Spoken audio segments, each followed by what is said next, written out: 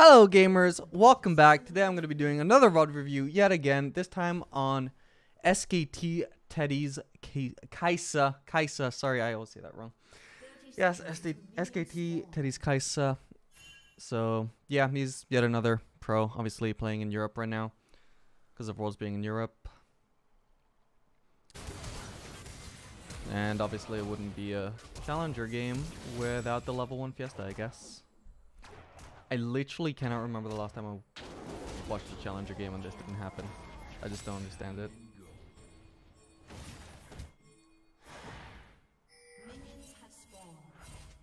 Alright, let's see how this goes. So far even for both teams. And Teddy gets a kill. Feels good. Oh, he's gonna... Oh. Oh no. Oh, he doesn't realize just how close he was to getting that Caitlyn. But yeah, I guess they don't know where she is. So he doesn't want to risk wasting his time when she might have already backed or found a spot where they're not going to find her. And so he just wants to back and spend his gold. Fair enough. Gets a long sword. No, sorry, that's a dagger. Sorry, I'm really tired. I've been procrastinating doing this VOD review. Oh, I can't speak. This VOD review for like 4 hours. It's like 4 a.m. right now, so my brain is a bit malfunctioning right now. What the hell is going on here? Jesus Christ. Alright, done arts, I see. That explains that.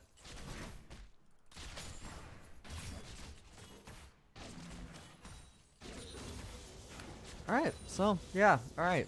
Lane has finally started. So matchup is Kaisa into Caitlyn. For matchup,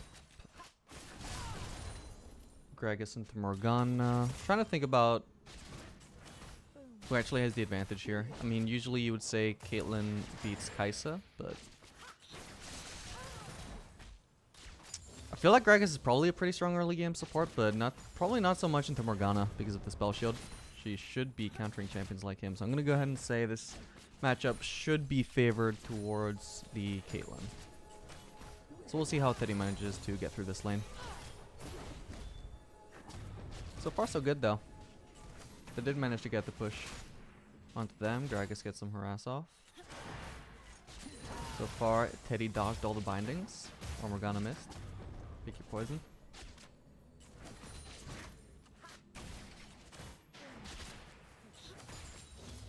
Also has a CS lead.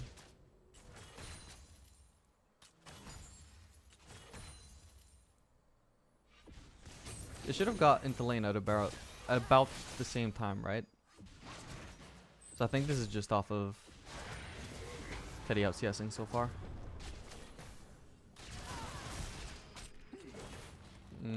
That should be a bad trade onto Teddy. I can't really see Caitlyn's HP though, it's kind of awkward. Overall, he's in a good spot though. Just running a bit low on mana is the only issue. But he's got enough. And he is on point with those dodges onto the bindings.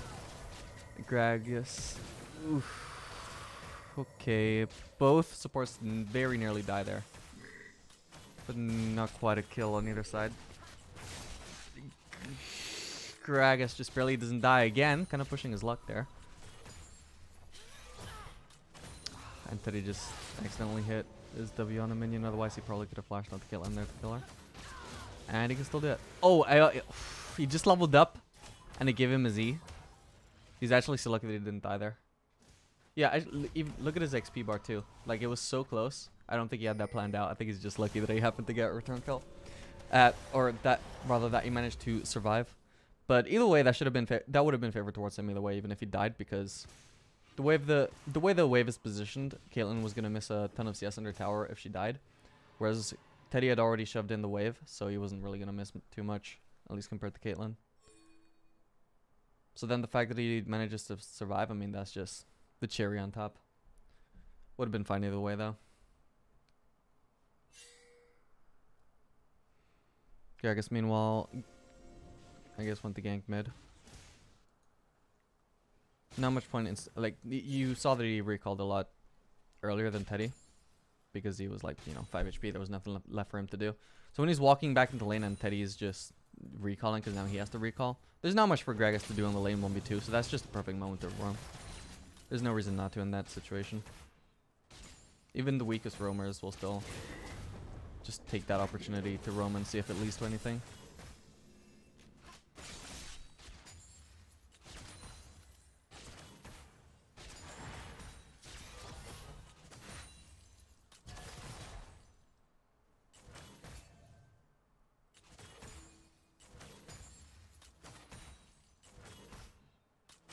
I'm happy to see that I'm not the only one that tunnels on trying to hit W's on champions and accidentally hit minions. That happens to me all the time on like Kaisa and Jinx.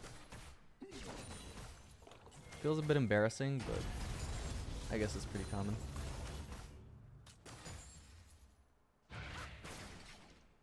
So he's built to be upside. He's also good at dagger. I'm guessing that means he's probably going to be going for Stormrazor. Usually people go Mana Moon on Queso these days, but Stormrazor is also fine.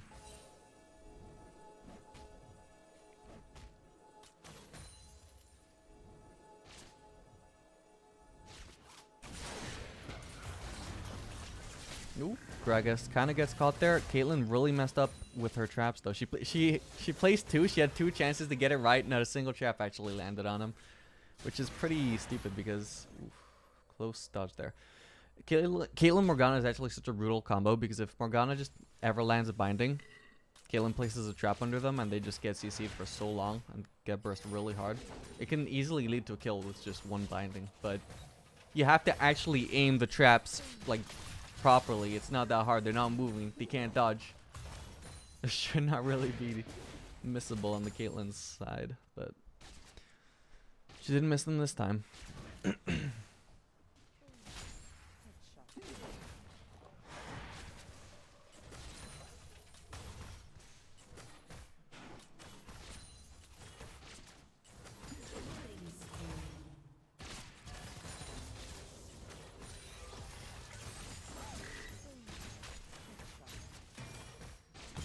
I'm beginning to think maybe I just underestimated the Gragas pick.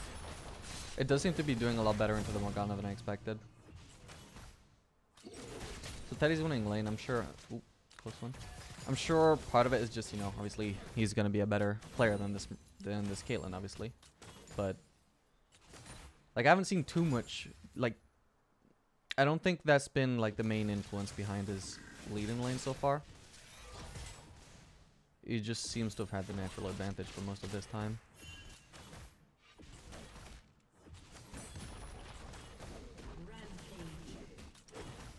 Him and Gragas together.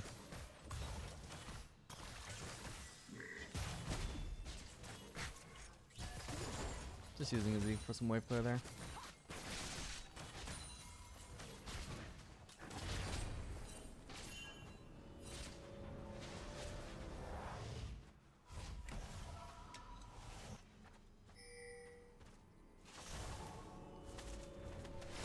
I actually placed the ward here.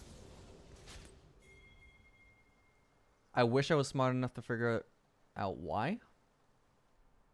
Like I'm sure there's an obvious reason. I just can't quite think of it right now.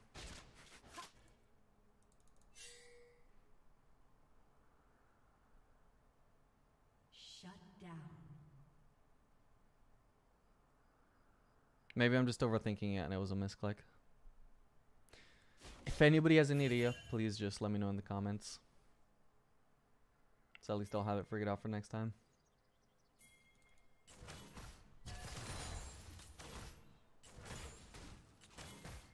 I know people do that on mid lane to show when if the enemy wants to roam, but I don't see it being too useful on bot lane in that spot.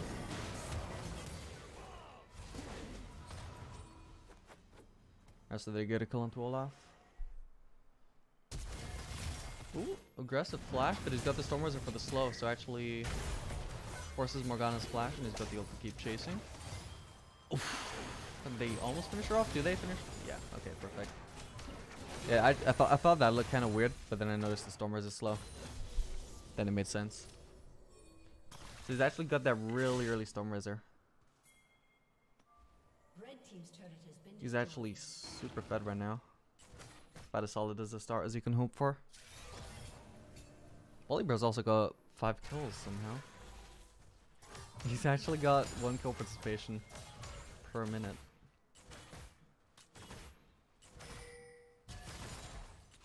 Don't know how much of that was in the level 1 though. Anyway, they just get a Notion. That's actually beautiful. Definitely the best early game dragon. Always happy to see that.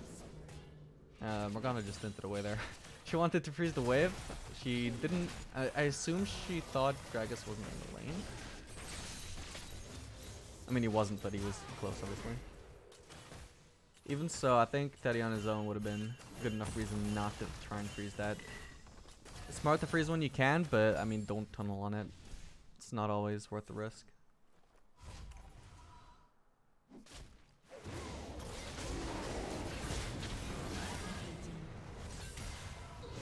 Alright. Karina tries to get the gank off. Gets caught. Teddy's just chilling. Got his pickaxe. That probably means... yeah, he's just upgraded his Q right now. Also got the Berserkers. How much does he need for his evolve? It's around 2 daggers and then like 1 more level up or something like that. So he's really strong right now.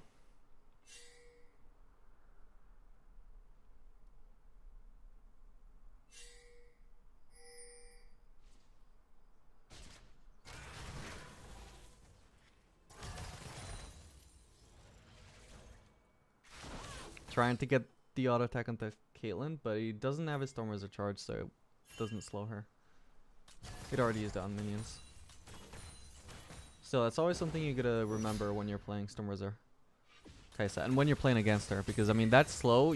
It's easy to forget about it because you're not used to like an ADC like Kai'Sa having a slow on her kit because it's not on her spells. But you can get really caught off guard by that, and if you're the one playing Kai'Sa, then you can catch your enemies off guard with that if you just save it for a good moment. And try not to waste it on minions if you feel an opportunity to catch them off guard might arise.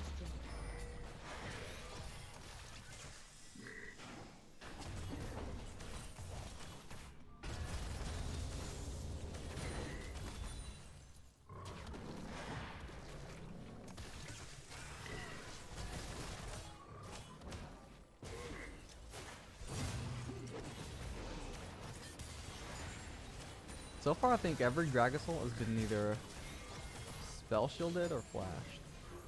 Or stopwatched. So Teddy decides to farm there while his team is fighting. Is he going to clean up now, though? He's trying. Shen shows up, so... that's help from Shen. They do manage to get a kill back onto Morgana. Yeah, I don't think that was too smart a fight of Teddy's team to take anyway. I think he thought the same thing, so he decided to not risk it and not decide to help until it licked free. Ooh, ulting very aggressively onto the Caitlyn, dodges the traps. He's gonna take the Caitlyn ult, but that won't kill him. So she had to flash for that. Oh, wow, that's not smart. I was gonna say she survived, but she had to flash to survive, but then she just walks back in and dies. So she just flashes for nothing in the end. But Katarina does get the return kill onto onto Teddy. It's kind of hard to react to that as an ADC when you're getting jumped on by Katarina like that. She enters your vision and she's already dashed onto a minion and Q'd you, and there's nothing you can do to escape that. As soon as the moment she enters your screen, you're just like, oh, I'm dead. Not much Teddy could do there. Definitely could have avoided overstaying. It was a bit greedy to go for those minions, but I mean, we all agreed. I would have done the same thing, let's be real. We all hope we can get away with it.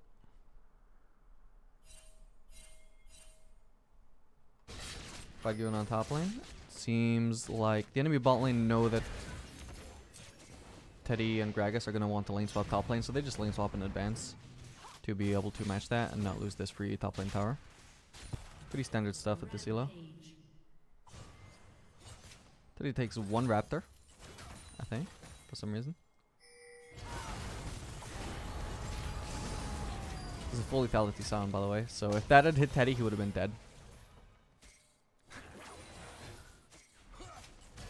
Yeah, the boss FFS is actually a full lethality sound main on the US server. I was just thinking, when I see this sound player in these challenger games, I always know just by looking at his name that he's building full lethality. It just occurred to me. Teddy does not know this player. He's not from European solo queue. He may at this point in time, he may not have even noticed this sound is just building full damage.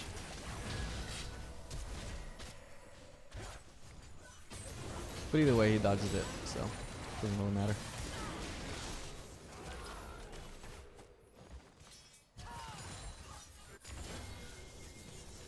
So 1-for-1 trade there. What the hell just happened there? Did Gragas ult her? Yeah, I guess he did. Caitlyn still manages to escape though. Nope, actually she does end up dying. Teddy manages to bully Katarina away from his lane. There's the sound. Yo, Moose. Doesn't quite manage to get the kill on the case, so doesn't get the knock up. But now he has no Yomu, so despite being in a kind of risky situation against the sound, he now feels confident enough to just walk up and harass him. But now he's just gonna go back. I'm assuming at this point he's probably gonna have enough gold for Ginsu's. Yeah, for sure. He's got the amp tome, so it's pretty much guaranteed. So if he didn't already have his E upgrade, he definitely has it now. I think he already had it anyway. Yeah, he did. And now he's got the Stinger, so he's heading towards that Nashor's Tooth for the AP build. Makes sense since his TF is going AD, so definitely doesn't hurt. Forces the enemies to have to split their build between armor and MR rather than just full armor.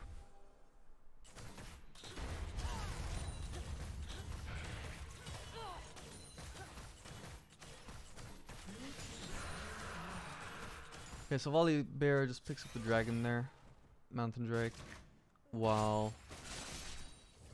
Olaf is on the top side ganking Shen. So they're gonna try and get a tower on the top lane. Teddy just gets caught by the Katarina there. Unfortunate.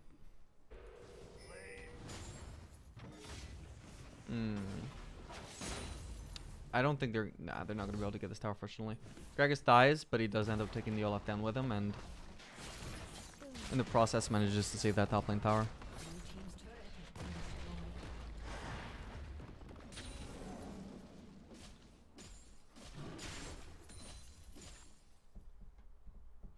Now we're just gonna wait for Teddy to revive.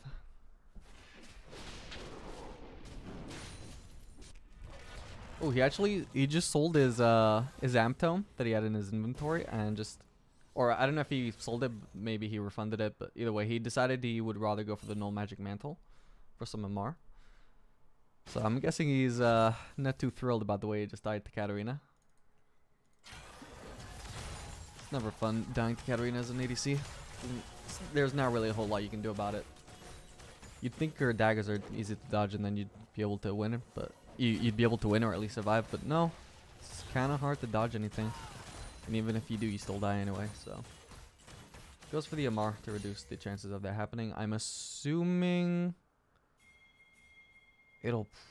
Actually, there's a lot of things he could build this into. He could go into Wit's End. He could go Hex Drinker. He could also save it for later towards Banshee's Veil. I'm not sure. I feel like the Banshees would be less likely, because he has to sit on a lot of gold to actually upgrade that.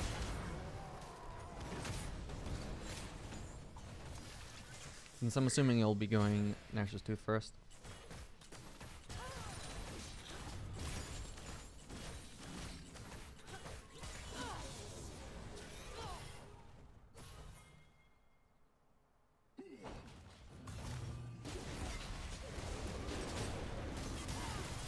Okay. Olaf engages onto Gragas there. Gragas had failed the ult. Katarina blows her burst onto somebody who isn't Teddy, so good opportunity for Teddy to do some damage there. Doesn't quite manage to get any kills, but he does chunk out the Olaf.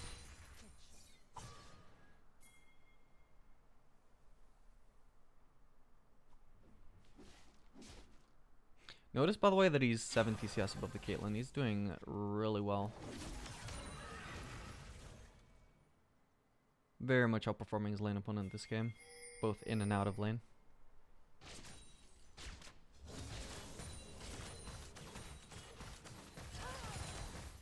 Just take note of all these moments.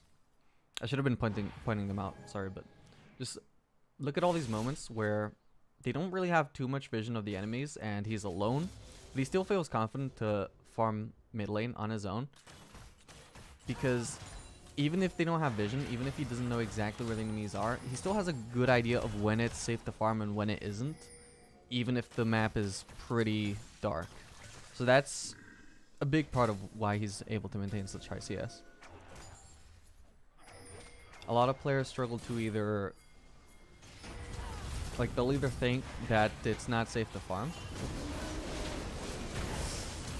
Ooh, nearly gets caught there.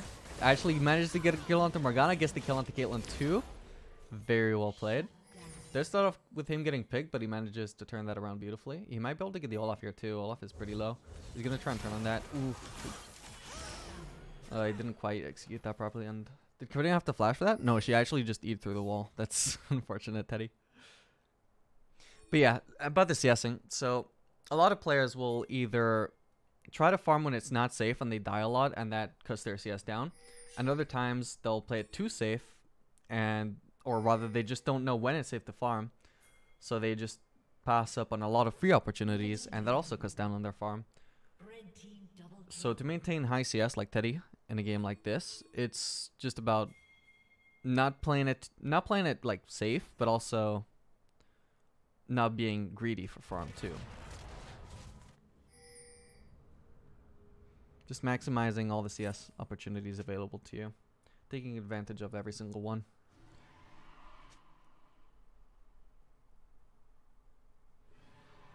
So he does manage to complete that Nashor's Tooth on that back, which is a pretty huge cross spike. It'll be interesting to see what he builds that Null Magic Mantle into. Alright, by the way, I actually made a mistake earlier. He's actually still got the Doran's Blade that he can sell, so he doesn't actually have to sit on that Null Magic Mantle for long if he doesn't want to. He can just sell that for another component later on.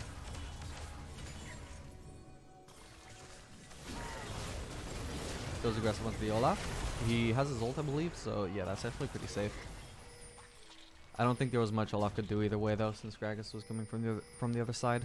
He couldn't really escape the Kai'Sa, so...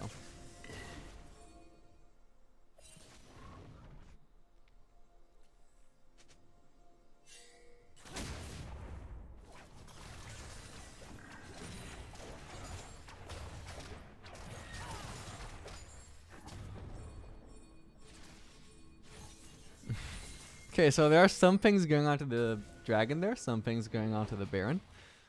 I do feel it's a good opportunity to go for that Baron, relatively, since the Olaf is dead.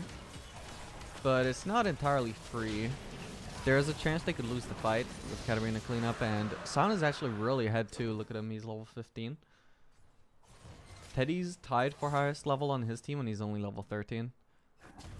So definitely a wombo between Sion ult and Katarina ult could definitely do a lot of damage to them there. So actually the safest thing, and probably the best option for them, was actually just to go for that Mountain Drake, which is definitely going to speed up the Barons in future if they ever want to go for that. So it's not an immediate Baron, but it might lead to a Baron later on.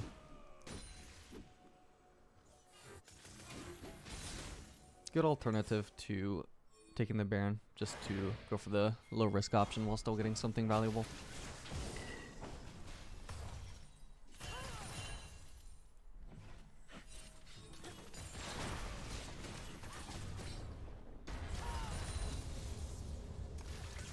Okay, so Kai'Sa's team right now, oof, gets chunked a bit there, but seem to be ganking the Sion. He actually managed to strongly chunk out the TF, apparently. So he decided to back off there.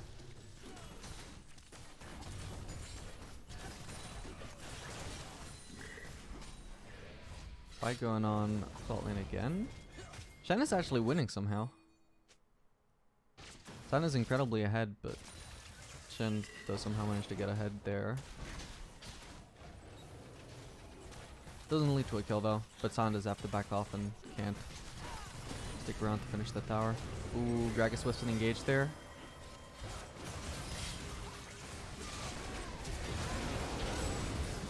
Teddy managing to do a lot of damage while staying safe that entire time. Doesn't get hit by the Morgana ult. And the Katarina burst is not enough to break through his HP bar plus ultimate shield when combined with the no magic mantle. I'm guessing she had some cooldowns missing there too.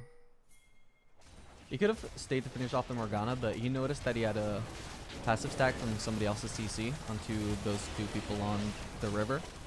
So he decided to ult onto them instead. He must have seen that it was a good opportunity to clean them up. And his team could just finish off Morgana for him. Ooh, nearly gets the Scion there. That was really close. Yeah, okay, so I'm actually guessing this no magic mantle in the end is probably going to be going for Banshee's Veil. He is going AP, so it would make sense. You do get a lot of magic damage from Wit's End as well, though, so. Let's see what he decides to go for. Oh, he actually did go. No, okay, he built the mod at the start, then he refunded that and actually did go for the Banshee's Veil. Interesting, okay.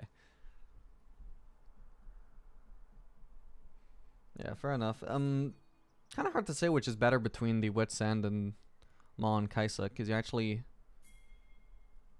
She has really good synergy with Wit's End because of her naturally high attack speed and her Ginsu's Rage Blade, which amplifies on hit.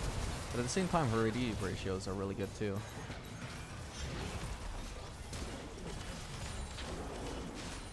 I guess he would just value them all more if he's just more interested in staying alive, especially, as opposed to just doing as much damage as possible. But either way, the Banshees is also good. Especially so if you're going AP.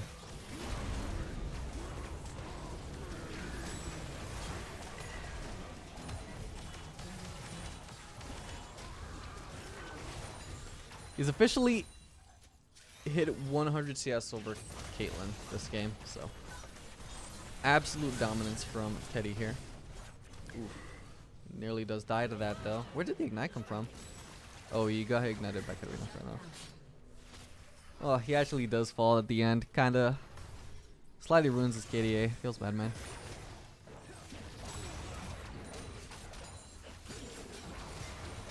But shouldn't be long before his team manages to win the game without him anyway.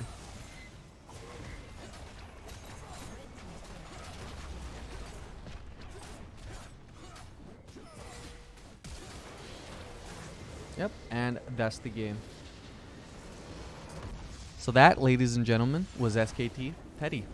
And now you see exactly what happens when Teddy plays in European solo queue. To be fair, I mean, I think this was Master or Grandmaster. It wasn't quite Challenger.